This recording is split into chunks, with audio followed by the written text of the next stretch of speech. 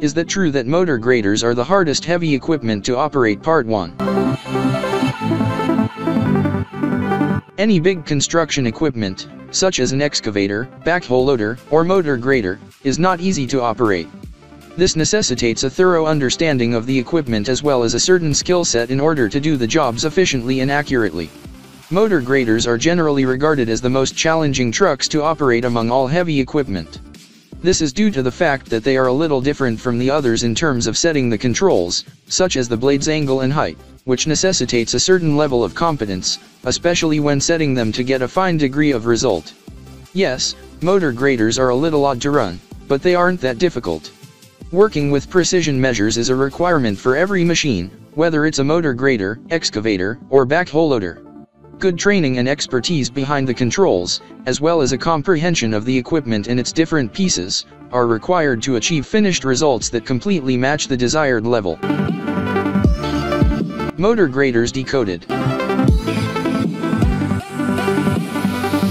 Motor graders are typically used for mixing concrete, placing patches, expanding shoulders, cutting back slopes, ditching, scarifiering, drying material, and removing snow. Before we get into the motor grader recommendations, it's crucial to understand what a motor grader is and how it works. The purpose of a motor grader is to level or smooth out an area.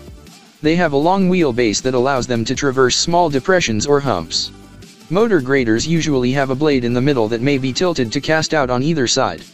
The mold board is the portion of the grader that is used to cut, mix, windrow, and disperse material. The circular section of the motor grader, i.e., the circle, is attached to the mold board with the cutting blade. The blade may be modified for height, angle, pitch, and reverse orientation using the mold board.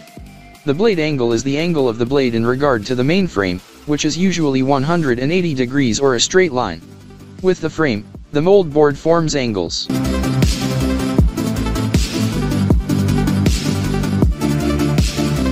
For more information, call 469-370-7501 or visit interstateheavyequipment.com.